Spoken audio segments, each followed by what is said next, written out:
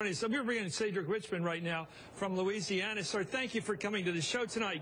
What do you think about this? You apparently just got a briefing with the Black Caucus. Is there movement toward the president's position or not? Well, I think there's willingness to listen. And today we actually met with not only Susan Rice, but the president, who laid out his case for why he thought action was needed, why he came to Congress, and the risk that it would be to the country, not on the short term, but the long term, if we didn't have action.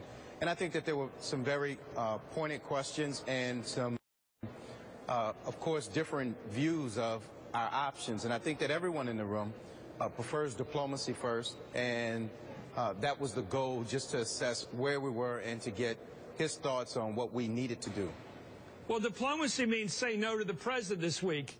I mean, he wants an active war. He wants to attack Syria and punish them for use of chemical weapons.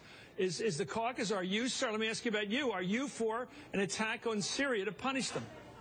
Well, I'm only for an attack on Syria as a last resort, and I'm not sure that we're there yet. But first, it has to get through the Senate, which I'm not sure that anyone's confident that it would. And the other question is why the rush? This is their 12th attack using chemical weapons.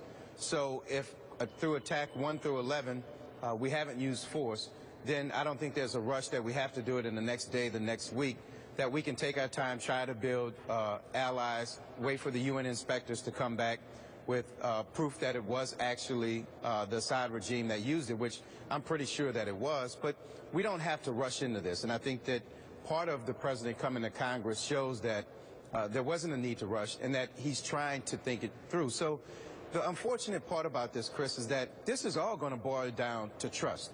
Whether the people out there who oppose it trust their congressperson to make the right decision, whether we trust that the president has all the facts, has all the plan, and that he only intends to do limited strikes and get us out of there.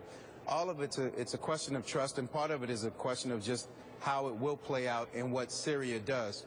Now, the other thing that I'm probably confident in is the fact that I don't think Syria has the capacity to respond to anything that we did, but that doesn't mean we have to do it right now. So I would say there were more questions in there from members than members having answers or opinions.